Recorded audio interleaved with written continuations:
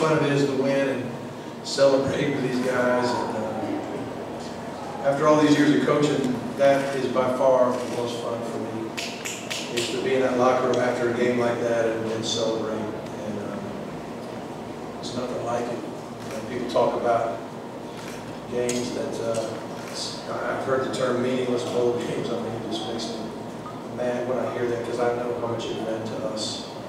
If you're in that locker room, you'd have seen it. If you'd have been in practice every day, you would have seen it. And I'm just really proud of our guys for just busting their tails for us and trusting us. Even in the game, started out sorry, and the defense is playing great, and the offense started sorry offensively. You know, defense could have started pointing fingers and getting mad and all that kind of thing. We just don't do that here. It starts with the coaches, and the players follow suit. But yeah, we get one big play to Amon, and I don't know if anybody knew it or not, the kid pulled a hamstring about 10 days ago or whatever it was. Slightly pulled it. That's the first day he ran full speed, was right there. And so I'm glad his hamstring was healed. But he hadn't practiced for a while now. But you know, one play kind of sparked the team, offensively especially, and I think helped Brad get out of, you know, he was just missing some targets, not quite on the money, balls that may have been catchable, but not the darts that I'm used to seeing him throw. And then after that, he took off and started drilling the ball. And I thought the drive right before the half was huge. There's a lot of huge things, but we really didn't have many 1-minute drills the whole season. There might have been one. I can't even remember. We might have started one and didn't get much out of the first play, and then just took a knee or whatever we did. But that might have been the first 1-minute drive that we given it in a score. There may have been one other somewhere along the way, and we really hadn't practiced it in a while because on Thursdays you tend to. It's a day I want to get their legs back, and if I make them go full speed in that drill, sometimes I'm worried about a hamstring or something like that. So just a great job by everybody doing that type of a 1-minute drive without really practicing it a lot. We talked about it a lot, but we didn't practice it full speed really until tonight. And we haven't done that in probably since mid-season. So anyway, I'm talking too much. I'll let you all ask whatever questions you want to ask, and we'll go. All right, let's start on the far end right here. Cartoon, I was at the AP. Can you recall a game that turned on a dime so quickly like that? And I know you guys kept staying with it, and you get the one they went to move on. But obviously, you had to be quite worried after 6 months. Yeah, I don't know, how many drives was it? 6. We had 6 drives? It was nothing. Yeah, that was one first down, 6. I'm shocked we had a first down in that mess. I think you got to give a lot of credit to West Virginia, especially their front. Their down linemen whooped us in the run game. I don't know if we ever really had a run that we just blocked everybody beautifully, and we caught a crease and got some, you know, a nice positive game. You know, I think the only time that we might have had a long run was when we might have bounced something that wasn't there, got stuffed, and it bounced it, got some yards here and there. But I don't know if we really had a running play that we just knocked anybody off the ball and created a seam for a back. So, you know, you got to give West Virginia's defense, their line and linebackers and their defensive coaches credit. They do a great job of stalling us, and then, you know, thankfully we made a couple plays throwing the ball, and the dam kind of broke a little bit. Sure. Coach, you mentioned before how big this one was for you. How big is it for you personally, knowing that this is your alma mater? Right. And you know, it means a lot. It means a lot. I love this school. It blessed me during my time here. It blessed me more with life lessons probably than anything else. You know, being a backup to Jim Kelly, you know, one of the greatest players ever at Miami and in the NFL. So I think the biggest lesson I learned is you don't always get what you think you earned. You know, we've got people who work hard, and you think, well, I earned it. Well, I worked hard enough, but this other guy was better. It's life. You got to learn that. You don't always get what you want. You don't always get what you think you earn. And you've got to learn to decide every day what your attitude is going to be and how hard you're going to work. So I knew I could control how hard I worked. I knew I could control my attitude. And I trusted God with everything else after that. It just was a good life lesson for me. Fourth coach, left coach. Space Coach Daly. Coach, as a former quarterback, what did you tell your quarterback after the first quarter, settling down? He wasn't hitting much, he was overthrowing receivers. How'd you settle him down? I just said, just let it rip.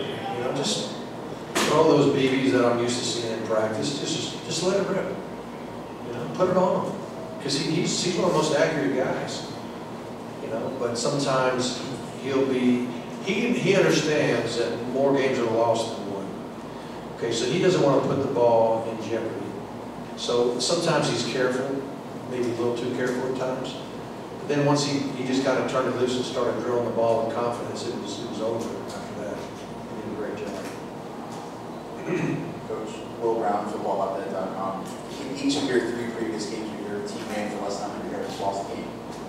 So to do that tonight, if you would describe how the passing game made up for that and was able to help you all win this game. Okay, so we ran for less than 100 yards. That's, yeah. Well, again, just guys making plays. You know, I know the first touchdown, I don't think it was man coverage. I think it was a zone coverage. And Amon just kind of cut across the field and scored. And the touchdown on the 1-minute drill, I know was man coverage. I know the Joker's touchdown was man coverage. You know, so a lot of times if you play us man to man, we've got some pretty good skill guys that can hurt you if you get the ball to them. You know, a lot of times it's just a matter of protection. Can you protect well enough to give, you know, Kaya a minute to sight it up and put it on him? You know, that happened enough times where we were able to take over the game, you know, throwing the ball, but it just wasn't pretty overall offensive performance, but we made enough plays to win it. Brian London, 7-9 ticket coach. Could you just try to put in perspective? I know it just ended, but this season for you, your first in Miami, and had some ups and downs, Yeah, but no doubt. finished out the right way. I wish we would have made an extra point early in the year. That would have been nice. Who knows how things might have changed that, but you know, that's part of life. We didn't get it done. You know, the games we lost, we were mostly in every one of them. The Virginia Tech game got away pretty much mid-4th quarter. We had a chance to score. I think it within 7 at one time, but maybe 5 minutes to go in the game. We might could have made it a game, but we didn't score, and then they did. They were up 14, went up 21, or whatever it was. But other than that, we were battling in every game, and we fought hard. We got to learn to win the close ones. And, you know, so that'll be important. But as far as my perspective is, I mean, I do remember the first couple of days being at practice, bowl practice, and allowing the former staff to finish. They had done such a great job at the end of the year last year, and I just got to kind of watch, get to meet the guys little by little, and I knew in time that, you know, I was going to fall in love with them. You know, you love them before you get to know them because that's just part of your job. But once you get to know their personalities and everything, and the relationships to me are very important. Strategy and competition kind of got me in coaching business, but relationships with these guys is really the most important thing to me now, other than watching them jump in the locker room and win games and championships. I love that too, believe me. But I think it's I don't know, I would call it more of a mission for me than a job. Remember to tell us your name and publication. Good evening, Coach. Can you speak about your receivers, specifically Coley, who threw 2 big blocks on scoring plays, and it seemed like all your receivers were all in today with run blocking? Yeah, you know, early on we didn't run block very well.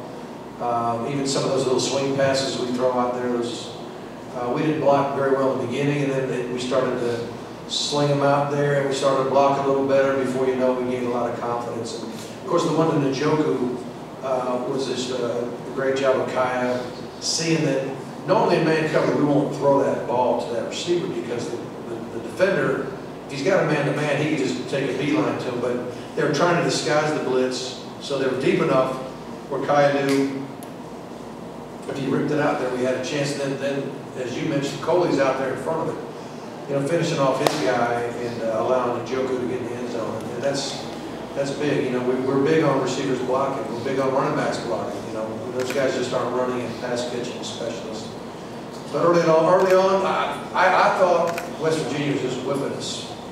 First quarter is very evident. They just were more physical than us up front and in the perimeter. And again, you know, we got the one play, we got more confidence, it energized the team, and we just started getting after them a little bit better. And you know, I don't know if fatigue set in with them or not, but a lot of times throughout the game, no matter how good a shape you're in, you're not going to have the same stinger as you do early in the game. From the Sunset Hall. I just wanted to get your thoughts on the momentum now going forward. We were able to end a season with a win and something like this in such a long time. Right. How do you want this to translate over the next few months and going into? Well, I think it's going to bless our program in recruiting. I think it's going to help us with even our current players to be looking forward to the future. I hope that people that watch this game that have a say in, you know, who's who or whatever in college football, hopefully they got a good feeling about us and that we're on the rise. And I think our fans are going to get even more energized. I think even things like fundraising for indoor facilities and things like that, hopefully will continue to, you know, move forward in a real positive way. I mean, there's just a lot of positives to it. Coach, you got some room up there for your MVP? Okay. All right, Brad. Good job, buddy. Right here.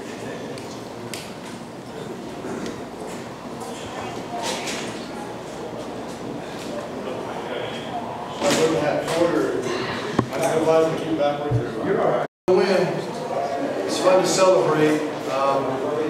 That is by far. Mike's not on. I'll use another mic. Who's in charge of that?